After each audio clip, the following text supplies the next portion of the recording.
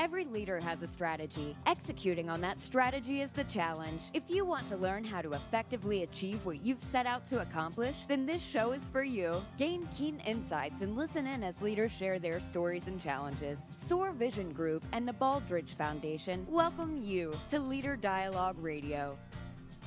Hello, everyone, and happy Friday. Welcome to Leader Dialogue, brought to you by SOAR Vision Group and the Baldrige Foundation. I'm Duffy Dixon, and let me introduce you to the founder of SOAR Vision Group, Ben Sawyer. He's the Chief Executive Officer. He has more than 30 years of executive leadership experience. Now, Ben launched the SOAR Vision Group to help align people with purpose and help them achieve exceptional results, and he's had dramatic results. It's good to see you, Ben, and we've got another great guest with us. Yes, it is good Dr. to see you, Duffy. You too, yeah. Dr. Rulon Stacey. Dr. Stacey is Managing Director of the Healthcare Strategy Business Unit at Navigant. He, as a nationally recognized healthcare leader, he brings a future-focused, leadership-driven approach to clients, as well as a unique understanding of provider issues, leadership, and the biggie, the governance challenges and strategy alternatives. This is going to be good because that's covering a wide range of responsibilities. Welcome, Dr. Stacey. Well, thanks very much. That intro was so good; it makes me want to listen. I hope I've got something good to say. Well, good. We have you for the whole time, so I'm excited. Buckle up. Yeah. So, for the listeners, I just want to remind, as always, we will be referring to the Leader Dialogue website that we have developed with the Baldrige Foundation, and on there, on the homepage, you will find an organizational hierarchy of needs that kind of represents a visual Baldrige. So it's a representation of the different things that organizations have to be able to be effective at to achieve comparative results in terms of best performance. So things like colleague engagement, organizational effectiveness, customer value, strategy, deployment, and execution, that sort of thing. So you will hear us reference that, and as you do, that might give you a good kind of home base to go through. So I just echo what Duffy said. Rulon, it's awesome to have you on the radio show, and looking forward to this discussion. I am very pleased to be here, Ben. Thank you very much for having me. Yeah, absolutely. Let's start off with just a few kind of, get into it questions. Describe how you came to first identify and really value the national treasure that is the Baldrige Performance Excellence Framework. I was a chief operating officer of one of the hospitals in the SSM system, and Got it. Sister Mary Jean Ryan was one of the early adopters, maybe the earliest adopter, and the whole system became engaged with it. And when I left and went to Colorado to run my own health system, it was so meaningful to me that I took it. And one of the interesting things, Ben, there is that I learned that from Sister Mary Jean, and now I've taught it to different people. If you were at the awards ceremony last year, the city of Fort Collins said, well, we learned this from Rulon, and I thought that was so interesting that I learned it from Mary Jean. They learned it from me. They're now teaching it to cities around the world. It truly is infectious in a good way.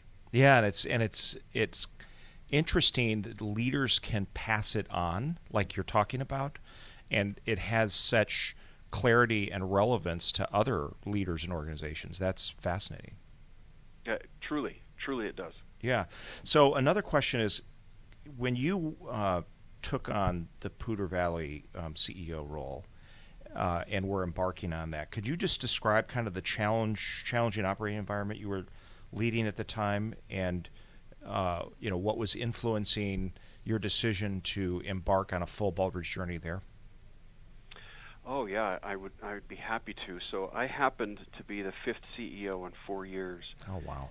At Poudre Valley Healthsystem, and it showed in the culture and the operating performance, and what we needed was stability. And I had become so familiar with the framework at SSM that I wanted us to consider the framework, but the framework itself says look at the data and make a decision. And so as a leadership team, I said I want to do something that we can focus on, but let's decide. And so we went through ISO 9000, we went through Baldrige, we went through Shingo, we went through everything we could get our hands on to find a framework. And so when I say that I think the Baldrige is the premier framework, I do that from some background in researching others, and we adopted that and drove it through the organization and got people focused on it and changed lives. I've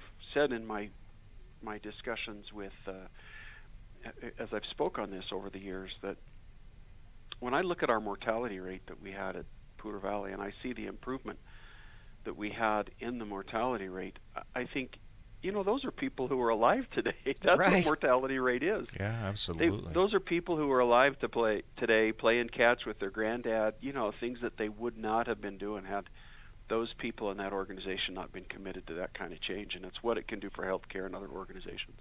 So you said that the main challenge when you got there, obviously being, what'd you say, the fourth CEO in 5 years? You said it's other way around, but yeah, five CEOs fifth in 4 years. Oh, even more challenging. Right. You said one of the first challenges was stability. How do you create stability when all they've known is instability? I mean, that's a huge task. Yeah, it's stability comes from vision, and vision comes from access to leaders, from being transparent in what you do. And so we sat down with the group and said, what do we want to be when we grow up? What is our difference? I remember clearly sitting at one of the first meetings and saying, okay, well, if that's our vision, if we really want to provide world-class health care, which is what the vision we decided on, and we wanted to get everybody engaged in it, we wanted every single employee to be riveted on that. We figured that would get people focused on where they were going and give them the stability that they were looking for. We wanted to be transparent and letting everybody know. And I was talking in a meeting, and I said, then if this is true, then we want to compete with the Mayo Clinic, right?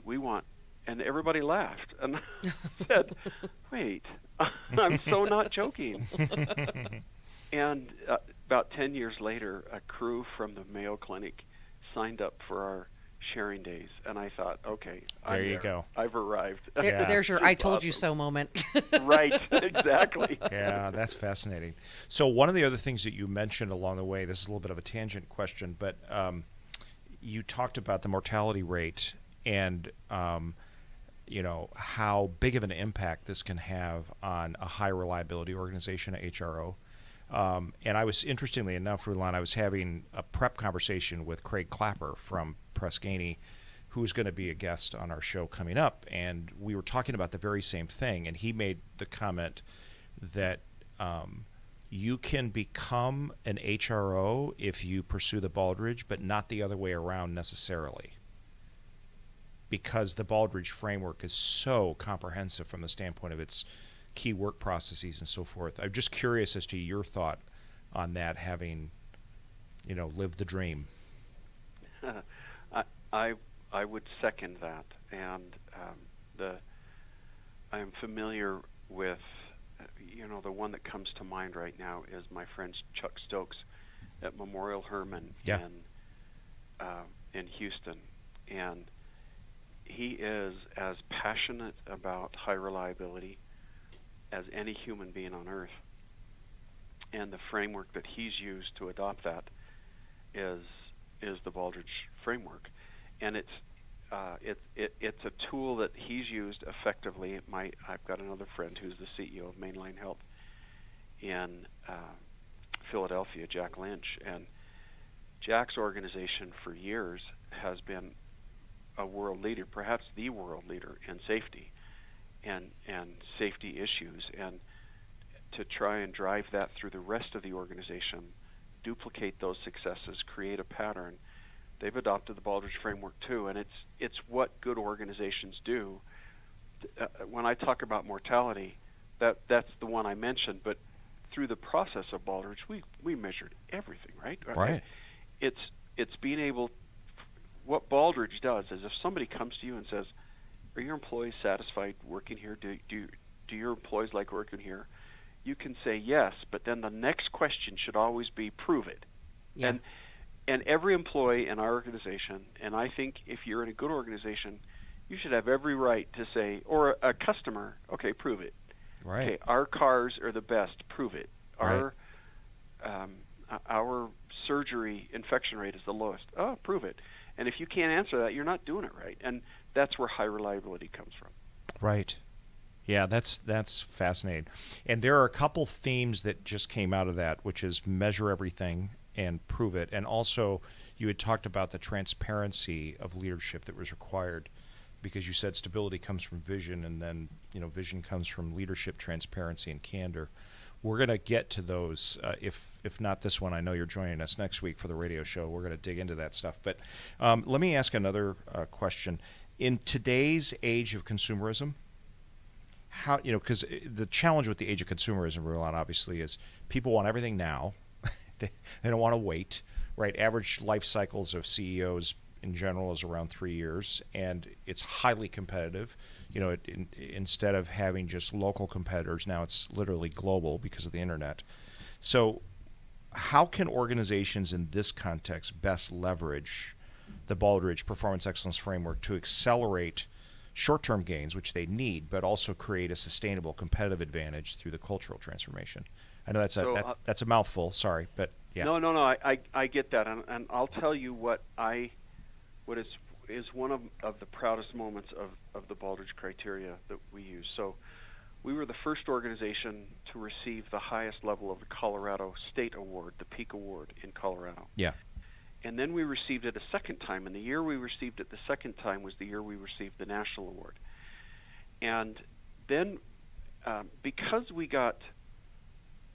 were so involved in the criteria then, and it was so process driven, the organization was just living it. It's just how we did our business. It's what our business was. And we went through every year reviewing the market, developing our strategy, analyzing potential partners.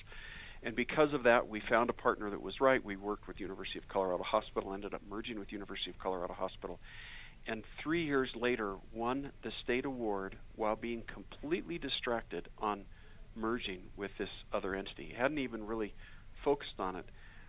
But it's because it's how we did our business. It got so ingrained. Right. And an organization today, the environment is different, but the process is the same. An organization that wants to be prepared for the future, you get into the cycles that are mandated by the framework. Particularly from a strategy perspective, every year you analyze the market. Consumerism is a big darn deal.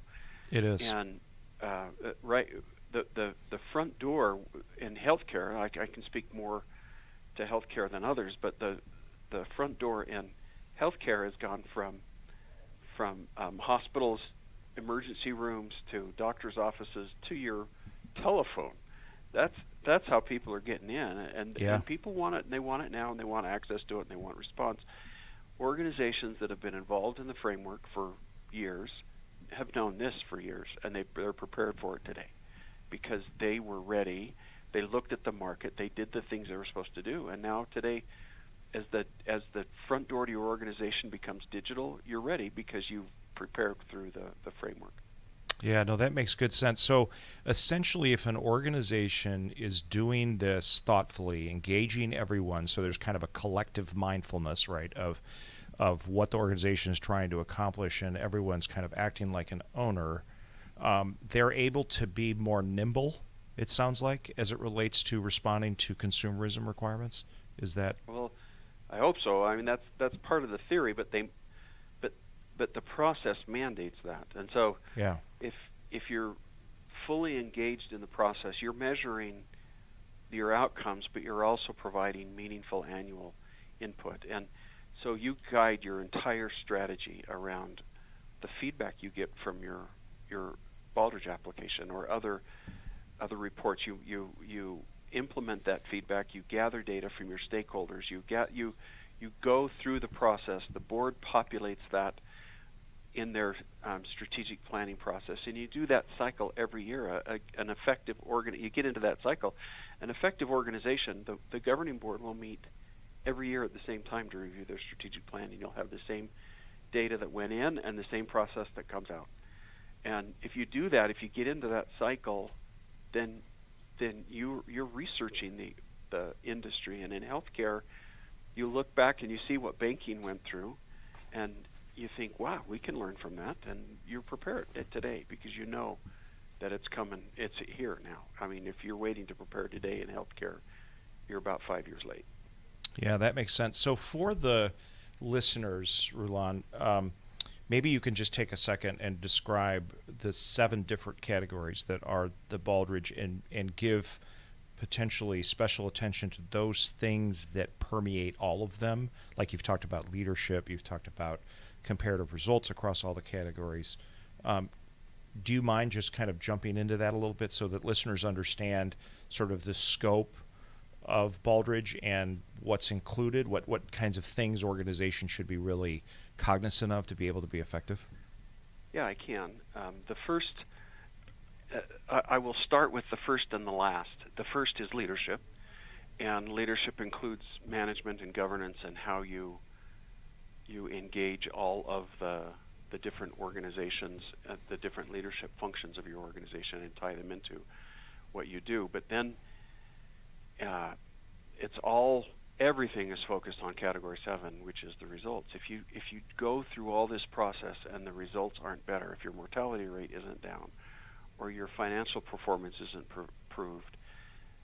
improved, then there's no point. The center of that is category 4, which is knowledge management. It's how we exchange all of the information that we get from, say, category 5, that's human resources, or category 6, that is data exchange, customer input. And it's the opportunity to share that data and make sure that everybody has the same process, the same access to the same data, and that you use that in an aligned fashion. What Baldrige does is it forces you to look at leadership and strategy, human resources, knowledge management, all of the different categories, and force yourself to ask, how do they interact with each other, and then how do they drive results? Everything, all of those interact together and then drive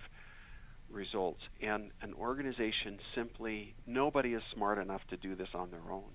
You can't do it.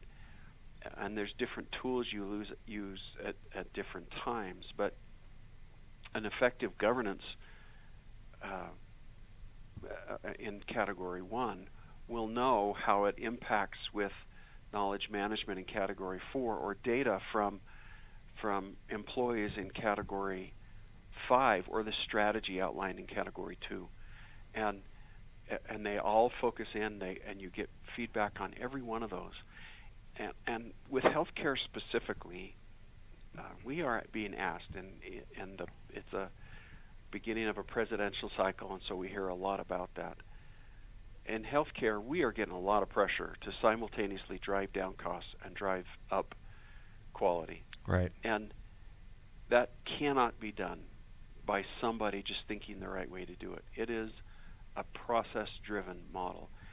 And I will tell you today that organizations that are not using the framework, healthcare organizations that are not using the Baldrige Framework today, are not optimizing their improvement. They are not, because you can't do it without it. And there's people they say, well, we're using Magnet, or we're using high reliability, or we're using all of those, and when they say that, it's evidence that you don't understand the framework.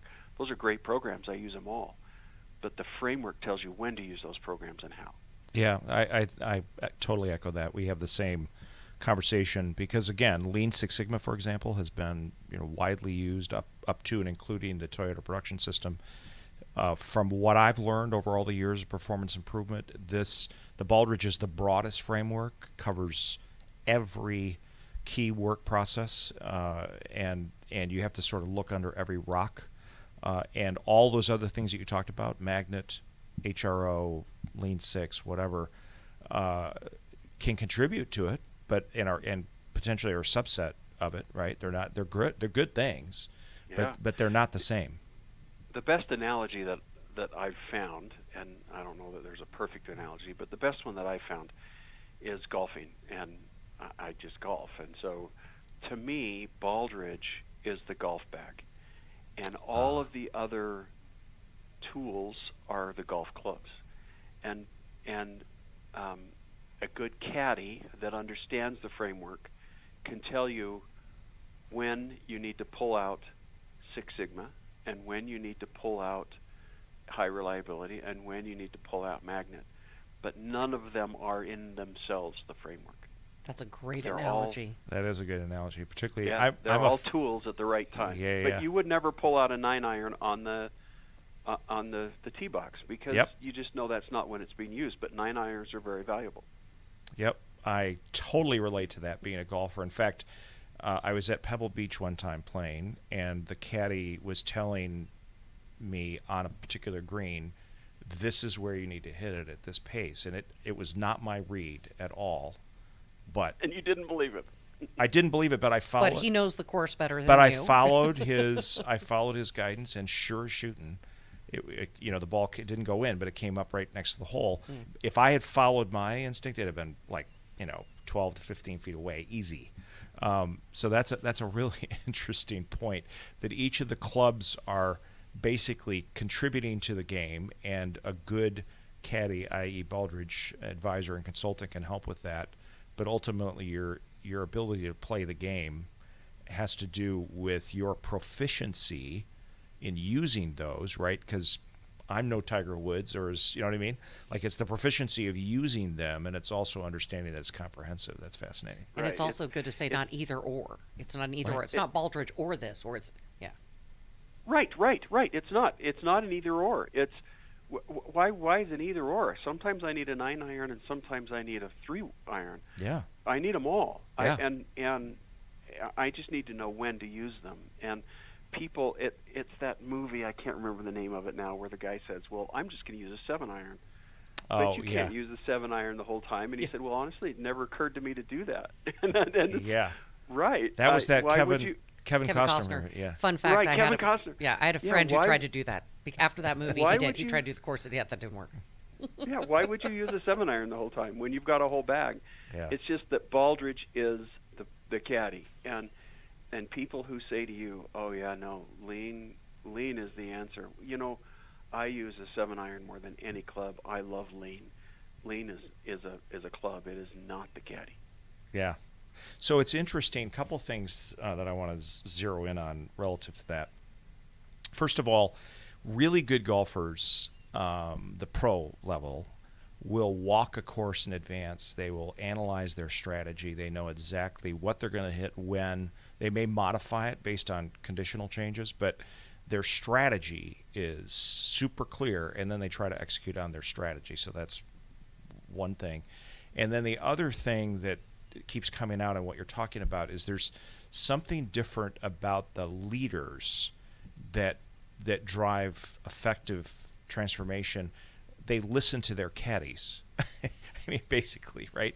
Whereas often leaders don't listen particularly well because they have the authority and they think the full responsibility to make it happen. We often say on the radio show, you have authority in your position, but you share responsibility with the front line.